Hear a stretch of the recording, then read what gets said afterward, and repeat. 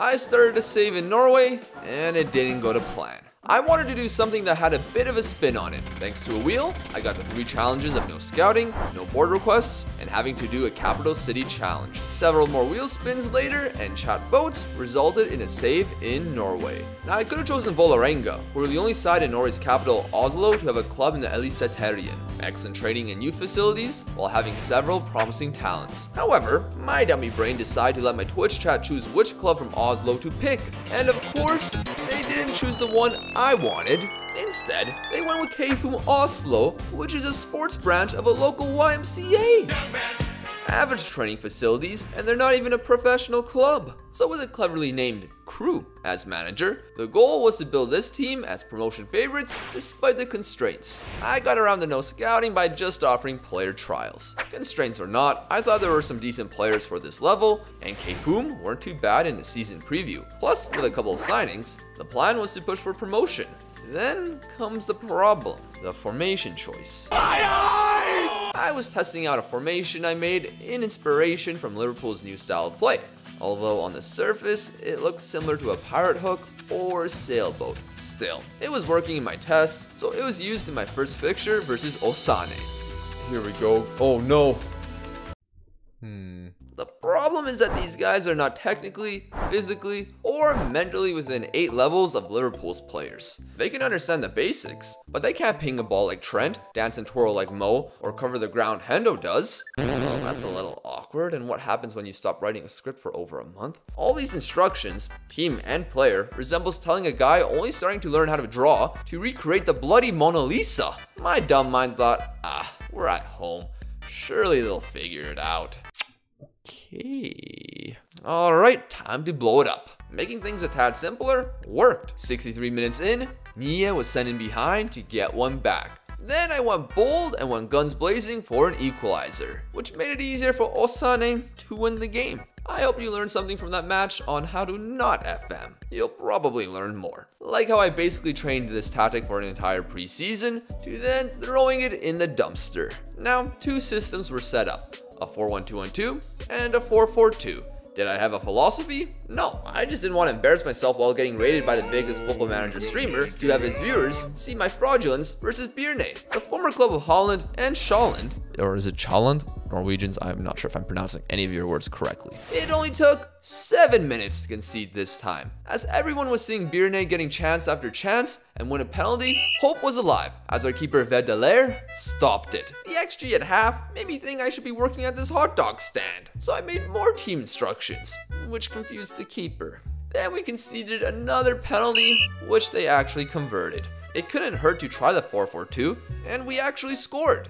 Maybe I am a tactical genius. We're well out of position.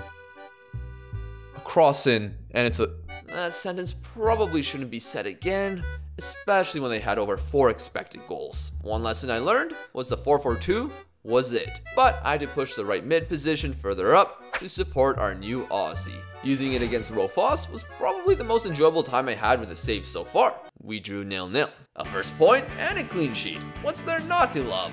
Why are the fans booing me? What about an away performance to Grorud? They were another option to pick from Oslo, and the wrong choice was seemingly made since they sliced open our defense. However, it was getting somewhat late, so the only choice we had was lump it up to the big man who we signed before the season started, and he nodded it down to Svindland for the equalizer. It wouldn't be a win. Oh crap, they're in behind and our goalkeeper's in no man's land.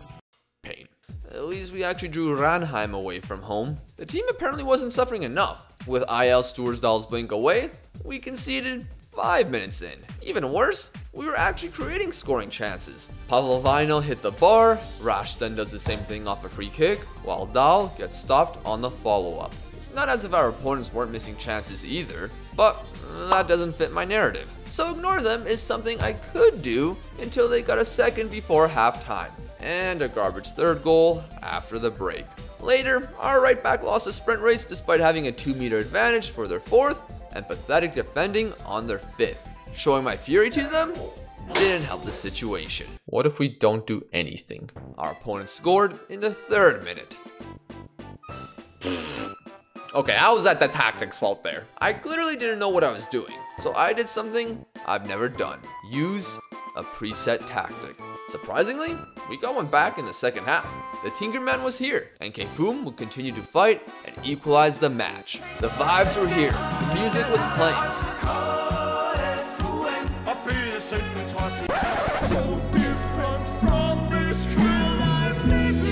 They'd get a fourth, and I sensed a bit of an issue with the team. Regardless, there was something there, so I thought I would implement the preset tactic. I know I'll get comments saying to stop changing things so much. I know.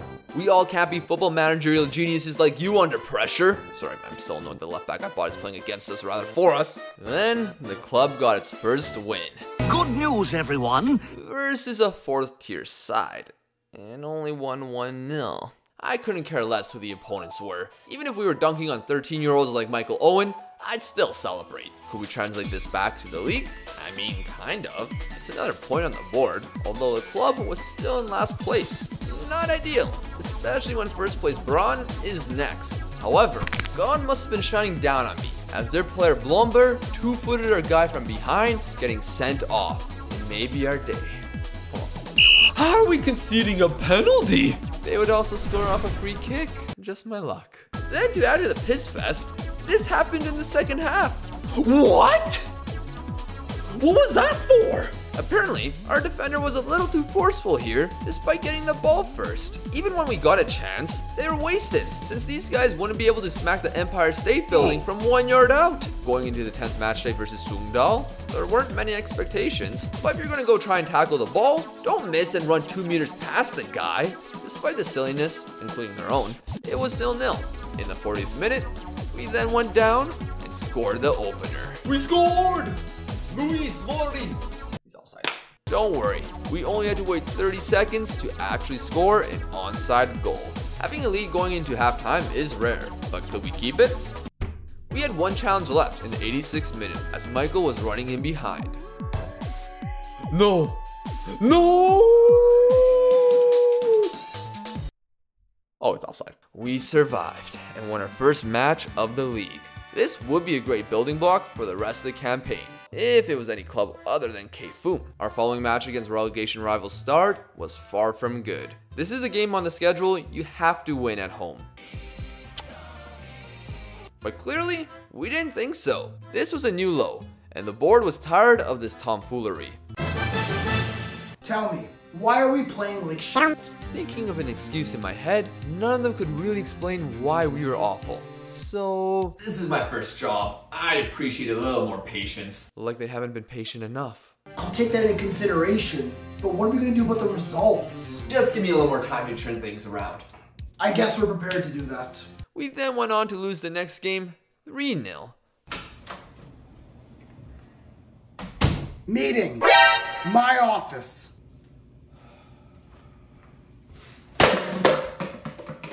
This time, the meeting led to a requirement. In FM, when you're on the verge of the sack, you can get a point total goal. Usually, it's an amount that can be achievable if you start performing better. But Bossman decided that in 5 matches, we needed 11 points. So basically, 3 wins and 2 draws, or 4 wins. I told him he was insane, since we barely even had half of that, and tried to get it lowered to no avail. It might have been better to resign, but I don't quit. First game, a 1-1 draw to Squadda. Second game, a 1-1 draw to Fredrikstad. We've already used up our draws, meaning 3 victories were required to keep my job. Obviously my life has been a living hell, but I can't be sacked. People would laugh at me. So we did win 2 fixtures in the Norwegian Cup, so it doesn't count. Bruh. One of them included Squadda. You guys couldn't do that in the league? So we faced off against SNES Ulf, where a win was required to keep my job. They lost 4 of their last 5, so maybe we had a chance. They won a penalty in the 3rd minute. You can't make this up. You can't make this up. We were seeing nothing from K-Foom, and the inevitable sacking became a reality. Now to all those who wanted me to manage in Norway, I hope you're happy.